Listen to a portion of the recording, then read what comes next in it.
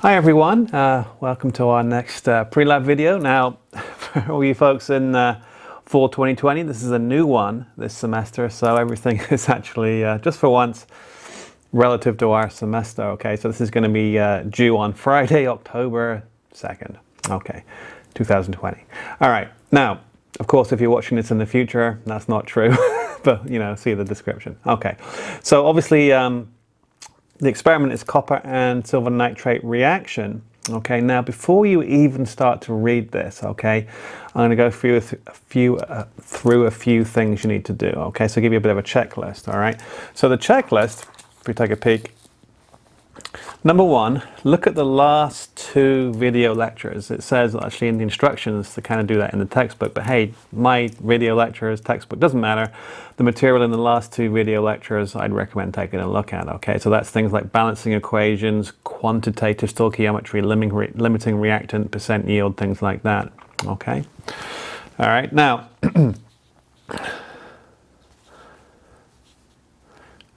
this is good practice for your midterm that's coming up, okay? At this point, you need to be able to do subscripts, superscripts, and insert symbols like to go to, arrows, etc. in Word. It's very, very simple to do. You just have to look online.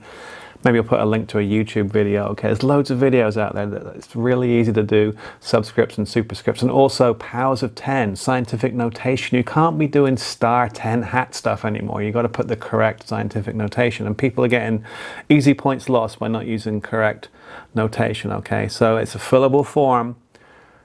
Type it in Word, the usual thing. You should be able to write balanced equations now using Word. You should be able to do powers of 10 numbers now and quantities using Word.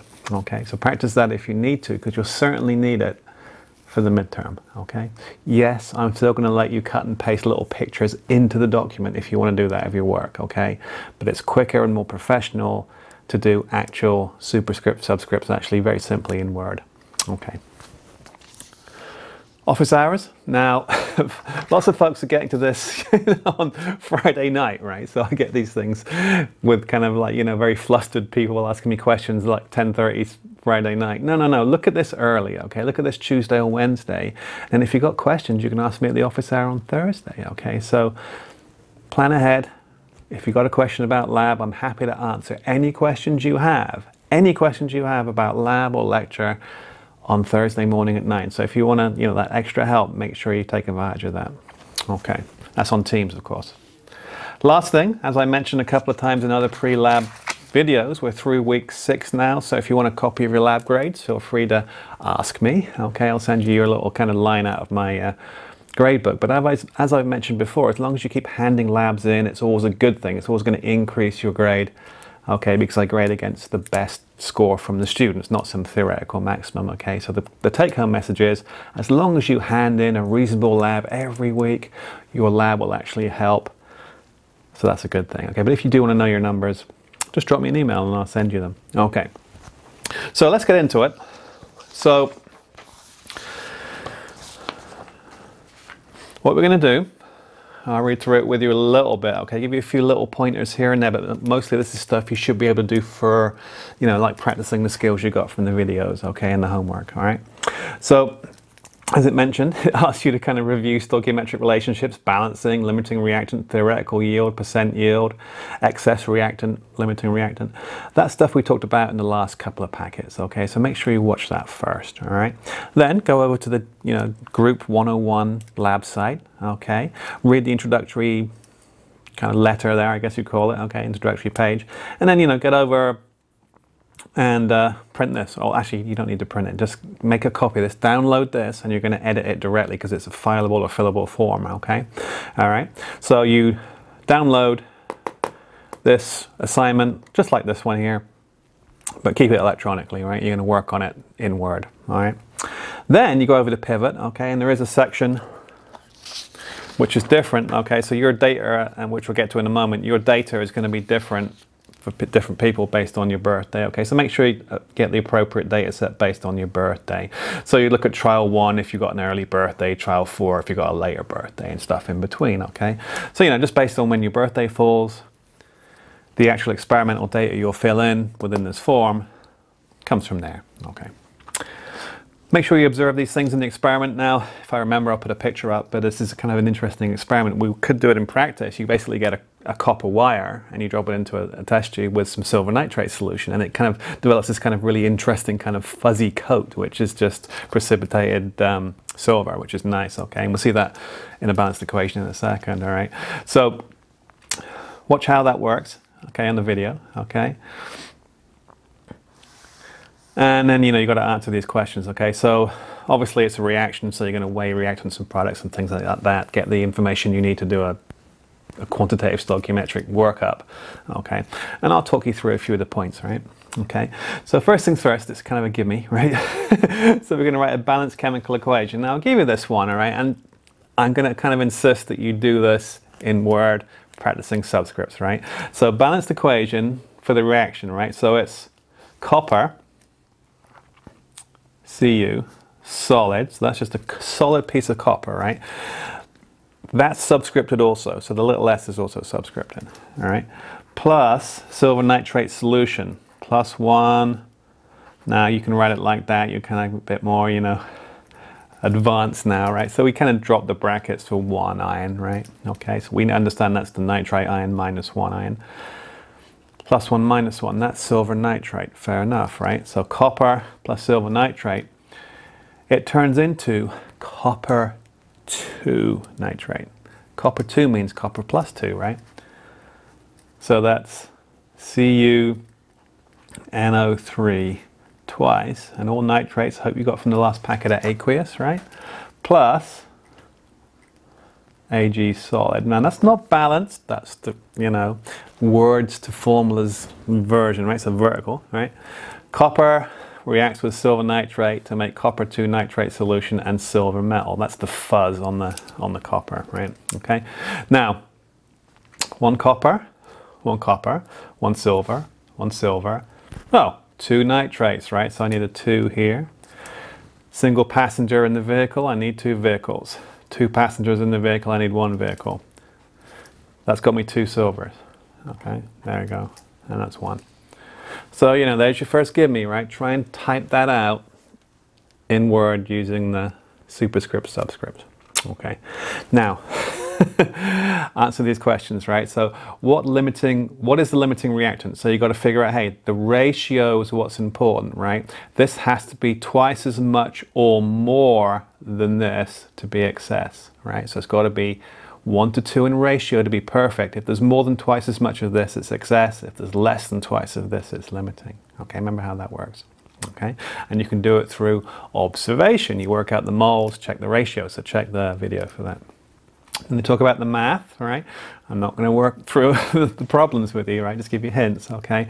So, you know, you set this up as a nice, set this up as a nice slides and ladders, right? Okay. Nice way to do that in Word is to do a table, right? So, you know, turn this into a table and you can just fill in the spaces fair enough, right? Okay. Now, hopefully you can do this one, okay? The piece of copper from the wire weighed this. The remaining copper weighed this, so you know how much was actually reacted, okay? Show calculations, all right. That many grams of metal was produced, determine percent yield. All right, fair enough. All right, so those are questions, hopefully warm you up. It's a pre-lab, okay? This information here you get from your assigned birthday data set from Pivot, okay? And then, you know, once you got that data, you can just work it through. So very similar to the pre-lab, but I should go back to my, I forgot, right? I should go back to my checklist, okay? And some of you still aren't doing it despite prodding, okay? Show all work. It doesn't just apply to exams, right? Whenever you do some work in science, you got to show how you got from A to B, right? You got to show the entire workup. And as you know, when I grade things, I mostly grade the work. It might be 1 point out of 5 for the answer and 4 points for work or something. So some of you have got to feel kind of like lower lab grades because you're just tapping in the answer. Fantastic, you've got 1 out of 5. Okay, so be careful there, right? So you must show all work, okay? As I mentioned, you should be doing this now, typing it in quite comfortably in Word, using subscripts, superscripts, and symbols for arrows, etc. Okay, but if you still need to cut and paste a picture from your notes, do it, okay? As long as the work appears in the space in the document, I don't care how it gets there, okay? It's obviously a lot more work to take a photograph, copy, paste, resize it, etc., than it is to actually type it and just very simply, you know, highlight letters and just subscript them, right? Or numbers rather. Okay, so be careful there. Okay. All right. So, you know, excess reagent, theoretical yield, slides and ladders, right? Okay.